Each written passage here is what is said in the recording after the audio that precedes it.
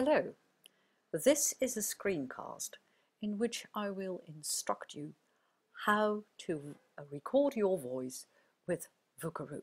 So first you go to vocaroo.com and you will see this page.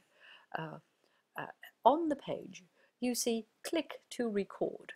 Now that is a very easy instruction, but you must know that in order to record on a Windows machine, you will need to plug in a microphone first. If, however, you are recording on a Mac, then there's no need to do that. So let's see. I just click on record, and now there is a pop-up.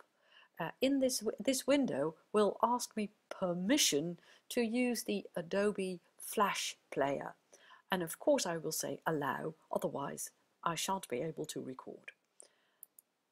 Okay, the moment I click allow, it starts to record, and I can see that because it is flashing a red line in this box.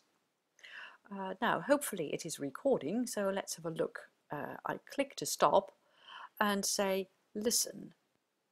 Okay, the moment I click allow, it starts to record, and I can see that because it is flashing a red line in this box. Okay, obviously it has been recorded. If I'm happy with my recording, I don't need to retry. If, however, you're not happy, then you can simply push this button again, and your former recorder will be deleted, and it will record over your former one. If you are happy, then you need to save it, and you can do that underneath. It says click here to save, and that's what we'll do. We get another pop-up menu, and that allows us to download the recording as MP3 or other options, but much easier is, if you want to upload this to Blackboard, is to copy this link by simply double-clicking on it.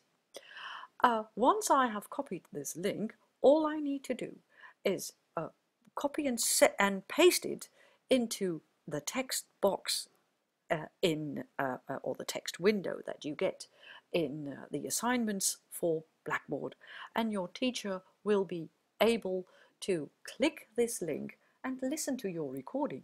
That's how easy it is. Well, I wish you all good luck with it, and lots of fun, of course.